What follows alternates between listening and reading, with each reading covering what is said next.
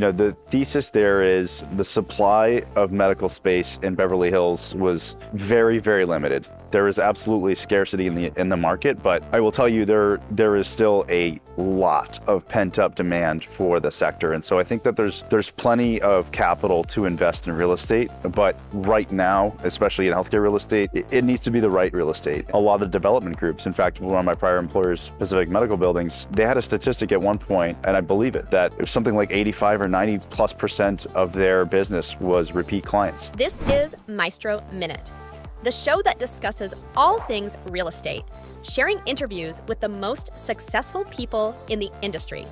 Hear from their perspective and what they are doing to achieve success. Get exclusive tips on how you can also succeed in real estate. Maestro Minute is brought to you by Maestro Development. Here's your host, Nareg Muradian. Welcome everybody to Maestro Minute. I'm your host, as we said in the introduction, Nareg Muradian. Today I'm super excited. We got a special guest today. I think you guys are going to enjoy. We have Andrew Sabah here. Thanks for coming. Of course, thanks for having me. Awesome. I'm not sure how special I am, but I'll take it. We'll find out at the end of the video how special you are. My parents think I'm special. Well, I think you're special. Oh. That's why we have you here. So, flattery will get you everywhere. So just a little bit about you, Andrew. You're responsible for healthcare investment. You're at Stockdale Capital Partners right now. You've been there you've had 20 years of experience with some of the best investors and developers across the country, spanning in different types of operations, leasing, investment, asset management. You got your MBA from USC, congratulations, and Master of Science in Communication from Florida State. That's awesome. So thanks for being here. Of course, thanks for having me. So today we're going to talk more about development, specifically in the healthcare world. So let's get right into it. How did you get into development and in healthcare? It's funny, I was talking to someone, I think a week ago, and he was asking me like how I got to where I am. And it's a pretty circuitous route. When I was at Florida State, I originally thought I was going to make like beer commercials. I just wanted to be like an account exec in-house for like Budweiser. And I just did not have an appreciation for the industry or understanding of how it really worked. And I frankly just lacked initiative to really pursue it. And so out of undergrad, I kind of fell out and I started working for a company that my stepmom was working for in the accounting department. And it happened to be one of the most prolific medical development firms in the country, Rendina. And I started with their operations and property management department for 3.5 years. Shortly after that, they relocated me out here to LA.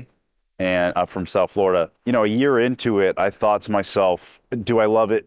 Not really, but the fundamentals of the industry made a lot of sense. And so I stuck with it. I mean, even 20 years ago, the writing was on the wall. You could see that we were an aging population and that population was going to need to have care. And, hospitals were likely to just continue to grow. And I think generally speaking, that trend has played out. And so that was one of the things that kept me in the industry, and I just kind of stuck with it. Invested a lot in myself, like in terms of just getting ancillary education, training, things like an RPA designation, real estate license, CCIM. You can do all these things to like improve yourself. The MBA, another example, just to make you a little bit more astute and like to apply a broader lens of how you look at your job and what you do on a daily basis. So that's kind of how I got to where I am. And I would say over the years, I just kind of progressed what I'd say closer to the capital, meaning just getting closer to the decision makers generally through just getting better. So you came here, you were here, and then you jumped from that firm to Stockdale, or did you go to some other so firms? After Rendina, I joined a group called Pacific Medical Buildings in their management division. About a year after that,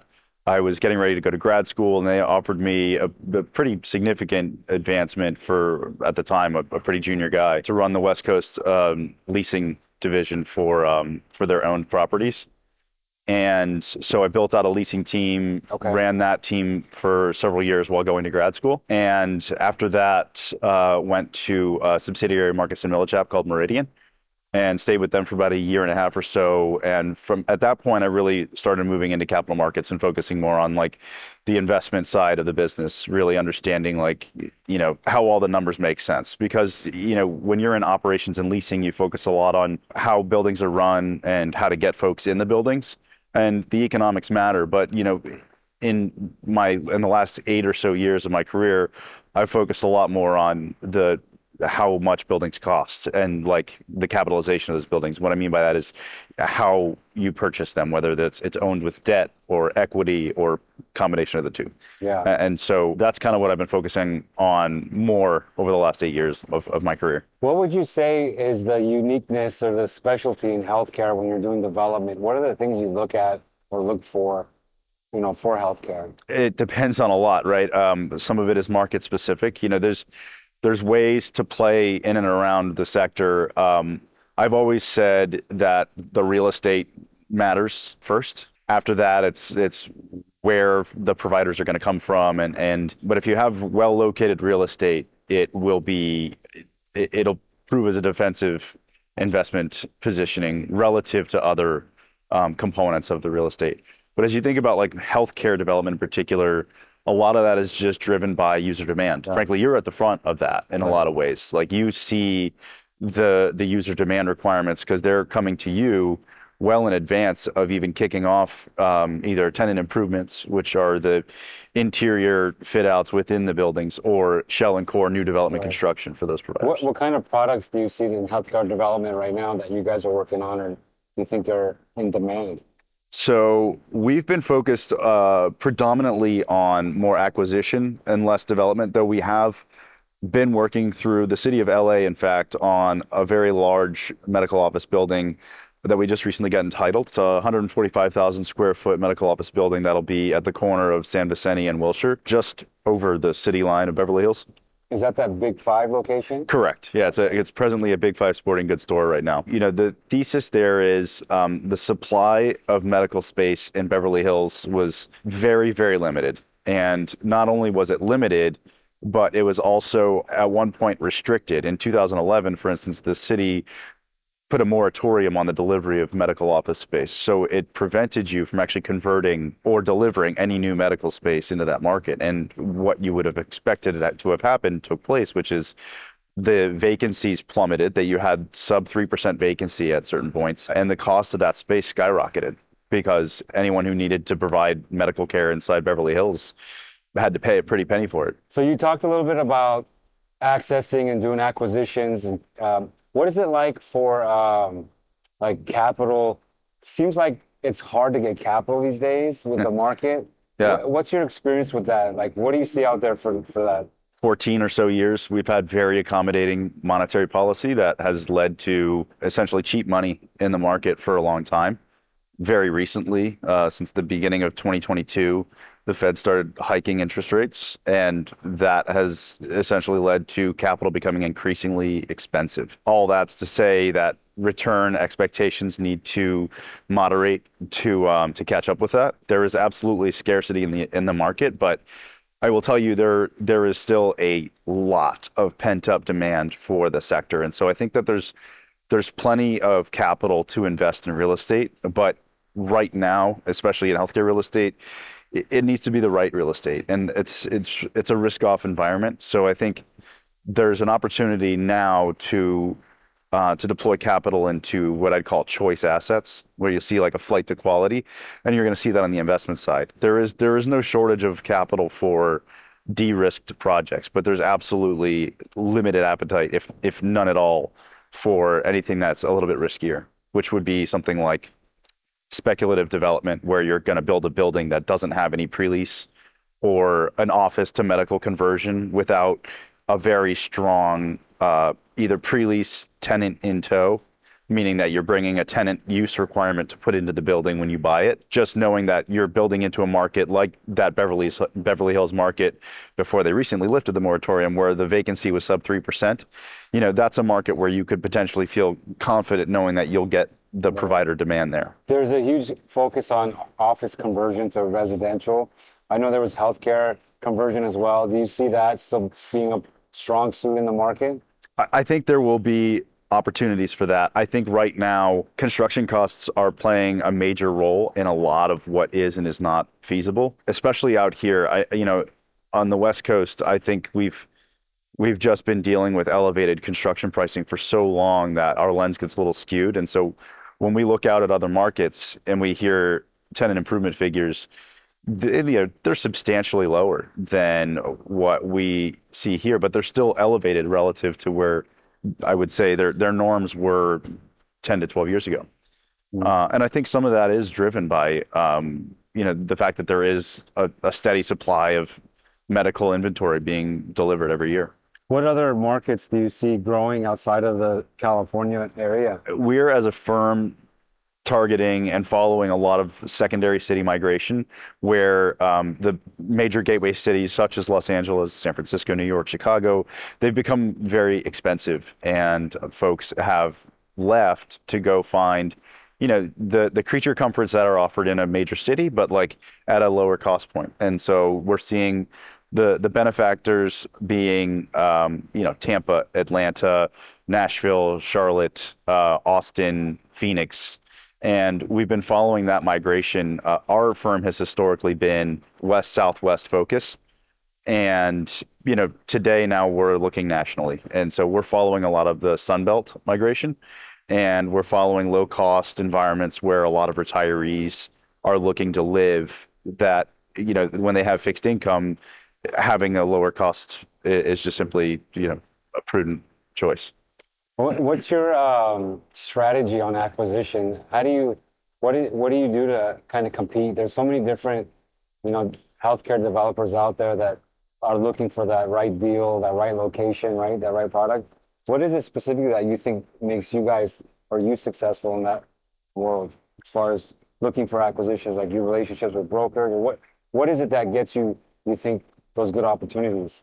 Some of it, I will say, is having the confidence to know what happens after you close. Underwriting a deal, I don't want to say it's like a commodity, but you can teach someone enough about the sector in a short period of time so that they can become dangerous. And I mean that in terms of like competitive, but really understanding how to work the relationships with the healthcare systems, how to run the assets, and having that be a seamless interaction and a consistent flow of communication from the top down to the boots on the ground, I think is essential. And that's a differentiator. The reality is capital is capital. And at some point, I don't want to say it reaches parity, but it's really the differentiator becomes who the providers want to work with. And you see that in a lot of development groups. In fact, one of my prior employers, Pacific Medical Buildings, they had a statistic at one point, and I believe it, that it was something like 85 or 90+% of their business was repeat clients.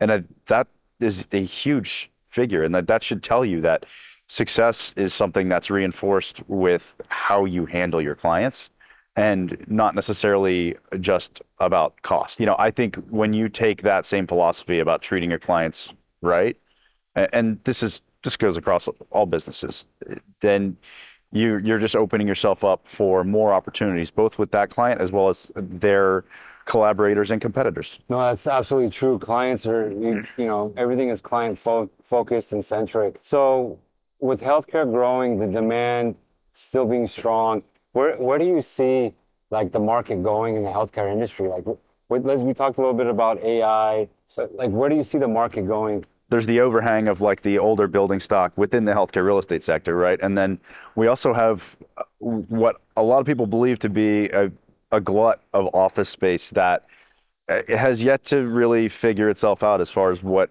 the utilization is really going to be. Look, I'm not going to speak for every employer. I think a large number of employers would sincerely prefer to have the company back. They are either anecdotally or even statistically showing that the effectiveness of the work from home regime hasn't really been as promised. And so I think, look, will all of the office space that we built be used again?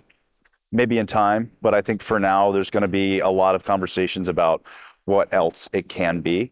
And look, I do think some of it could serve as medical space. It's just a question of, is it well located? Does it have the parking, cater to modern medicine? And what I mean by that is, does it have the mechanical, electrical, plumbing capabilities? Does it have the slab heights that you're looking for? All of these things matter. And also, it needs to be a building that is a place for healing. And I know that sounds a little bit gimmicky, but the reality is that there is substantial data on the actual places where people go to get care that reinforces the treatment. If people feel like they're in a nice, warm, like healing environment, that feeling actually has an impact on the level of care that they get. And that's interesting because with the evolution of artificial intelligence, you kind of lose that, I feel like, a little bit. It becomes a little bit more clinical and less interpersonal. But I would argue that actually what's happened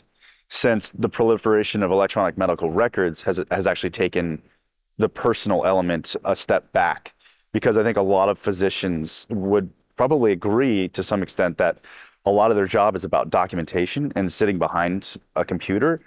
I think AI can meaningfully improve what's taken place since the mass rollout of electronic medical records. That's pretty exciting as you think about it. I think that will have a much greater impact than telehealth, where a lot of people were fearful that telehealth would have a meaningful impact on healthcare in the U.S. My personal view, and I think I have to preface all of this with this is my view and may not necessarily represent the views of my firm or our shareholders, et cetera. I don't see telehealth meaningfully replacing a significant portion of healthcare.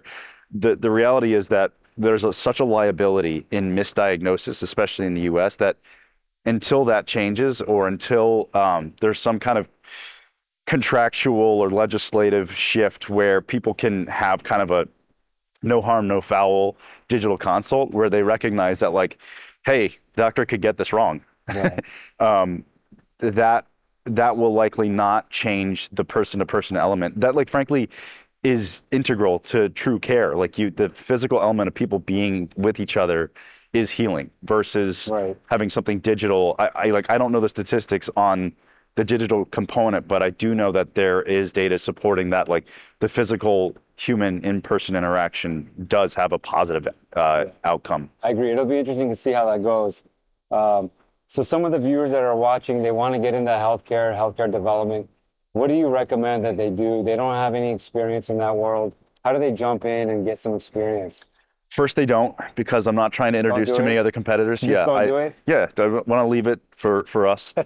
And then the second thing is go into healthcare, because we need more healthcare providers. We don't need more healthcare developers. Understanding the real estate is important, but there's a lot of different ways to get into development, and there's a lot of different roles in development as well. What you do in construction management and delivery is a critical component of the development cycle, and that's one of the more important pieces that, as you think about a successful developer, that differentiates the good from the mediocre, is that they're able to deliver project, on time, on budget, and that the client ultimately wanted. And some of those skills don't necessarily need you to go to a quote developer school to get to. You can learn how to deliver for clients in any industry, and you take that skill set with you to something like this. I'm a believer that people are inherently capable of doing pretty much anything. Obviously, you're not going to walk in and do a surgery as a layman, myself included, day one. But I do think people can be taught. I think what matters is you look at what a developer does, and they are essentially providing a service to a client, and that service can be chopped up and kind of compartmentalized now to where you can do what's called like a fee development, where you just build something for a client that's ultimately going to own it, like a healthcare system. Or you could do something where you build it for them and then you own it, and that's kind of the more traditional model. And then everything up and down and in between, where you give them options to purchase it later, or you can find a capital partner, which would be a group like us, where we can come in either, look, if it's a pre-lease development, we could come in before you start building to determine, where that that sale price is going to be, which allows the developer to figure out where the rent needs to be on the price of the project. And that's, I mean, an oversimplification, but that's kind of how I would say the development game works, but also like how you could get into development is just seeing how and where you can play within that. I don't know if I'm that totally makes sense. Directly answering the question. I think you are. You said don't get into it. I did. I was trying to be as nebulous as possible so that I can confuse people away from the sector. Would you say there's one development that you've worked on in your career that you think about often that excites you, or maybe went the wrong way? I don't know. What lessons learned do you have? What exciting things do you have in the last 20 plus years? You know, it's funny. It's one of the first lessons I learned. There was a doctor in Florida. I'll withhold his name because no one wants to be associated with being a delinquent tenant. But I was like just starting out as a property manager, and I, noticed he was late paying his rent, and I tried to get a hold of him a few times through his office staff and never got him. And then at some point, I just started writing rent demand letters. And I think what was lost in that is, you open up the procedure manual and that's just what you do. You have to always remember that, we are people at the end of the day, and like people want to be treated hopefully like with some level of dignity and respect. And, it's basically treat others as you would like to be treated. And I lost sight of that pretty early. And so I had to be reminded of that. And I think since then that message stuck with me. It was probably first couple years of my career. And ever since then, I am probably overly so sensitive to my messaging and how I come across, especially to prospective clients and investors. I always will read and reread things before they go out to a client, just because I want to make sure that I'm saying it exactly the way I want it to come across. Yeah, and I think this is super important, having FaceTime, having conversations. Emails, texts, phone calls are great, but when there's an issue or you want to have like kind of a conversation about something, it's always goes more smoothly in person, and I think during the pandemic that was kind of lost, especially now with virtual meetings and all that. But I think getting together, breaking bread, meeting together is great. I mean, we've been working together for a while. I haven't seen you for a while, so this is great. I missed you too. Yeah, I missed you. So I think that's all I had. It's great to see you. Thank you for coming on the show. Of course. Thanks for having me. Thank you, Andrew. Yeah, absolutely. And so that's your Maestro Minute of the day. Thanks for watching. Hopefully you liked. Don't forget to subscribe, and we'll see you on the next video. Thanks. Thanks for tuning in to the Maestro Minute podcast.